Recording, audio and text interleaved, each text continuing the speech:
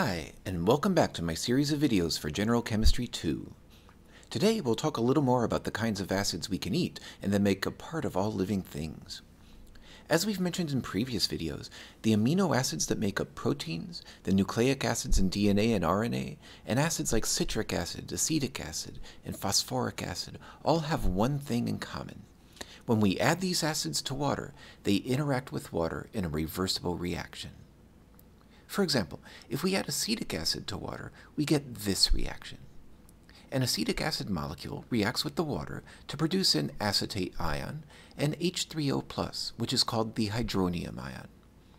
In fact, every acid reacts with water in a similar way and produces hydronium and another ion. We sometimes write such a reaction without the water, like this, but we only do that to save space when we're writing.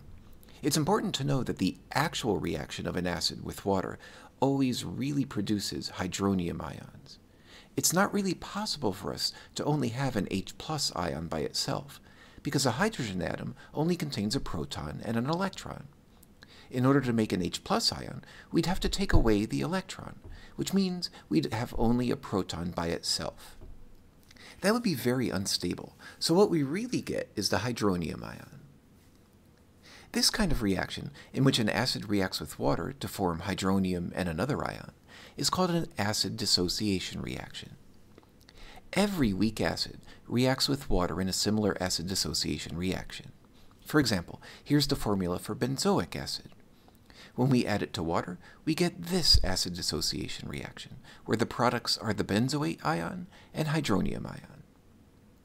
Notice that when a weak acid dissociates, the reaction is always reversible. As you learned back in video number 15, that means it'll eventually reach equilibrium, and we can write an equilibrium expression for the reaction. For example, here's the dissociation reaction for acetic acid again. The equilibrium expression will be this.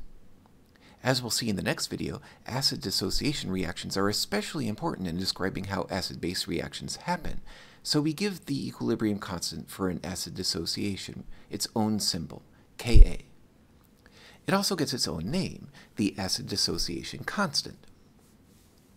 Let's look at a couple more examples. Here's the reaction with benzoic acid, which we saw earlier. Notice that I'm writing these reactions the short way without showing water as a reactant, and writing the product as just H+ instead of writing out the hydronium ion. The equilibrium expression for the reaction is this. We can look up the value of Ka, and it turns out to be 6.3 times 10 to the minus 5. You'll find a long list of acid dissociation constants in your textbook in Appendix D. You'll need to use these quite often in class and on the homework. Here's another example where hydrofluoric acid dissociates.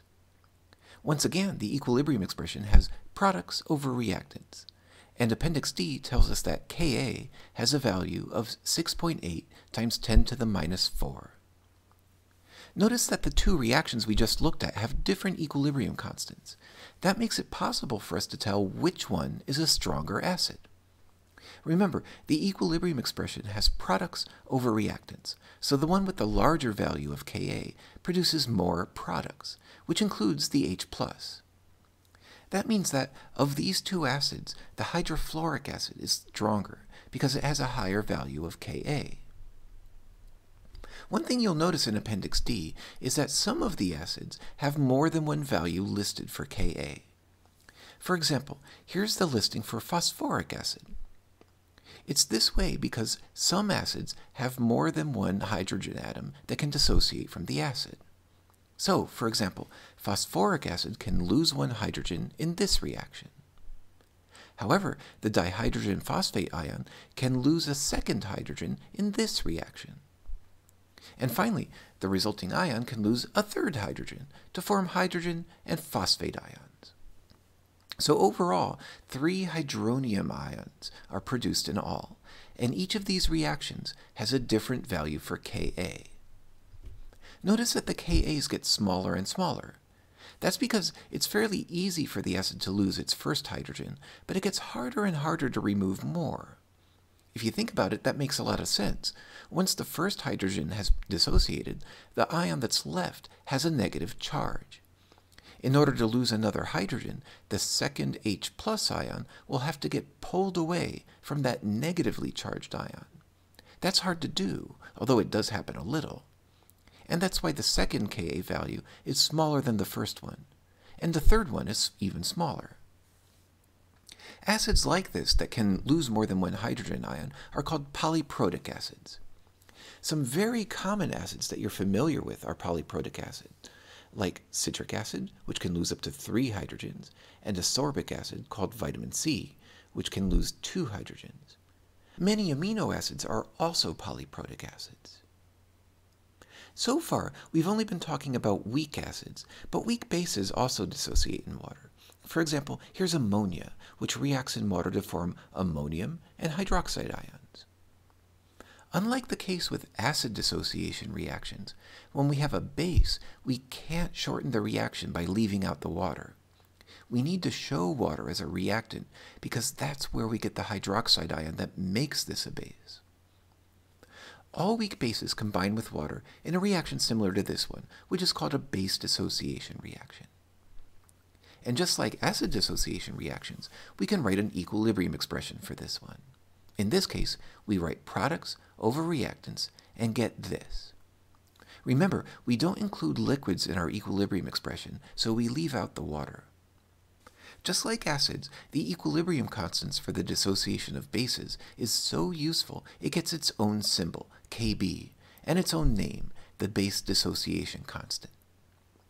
It'll be important for you to be able to write dissociation reactions for both acids and bases, so that we can delve more deeply into acid-base reactions. We'll spend some time working on that in class and on the homework. And that's enough new material for today. We're now ready to use everything we've learned in the last few videos about reversible reactions, equilibrium, and pH to really apply those concepts and perform precise calculations that'll help us see exactly what happens in an acid-base reaction. We'll start doing that in the next video. So until then, have a good week.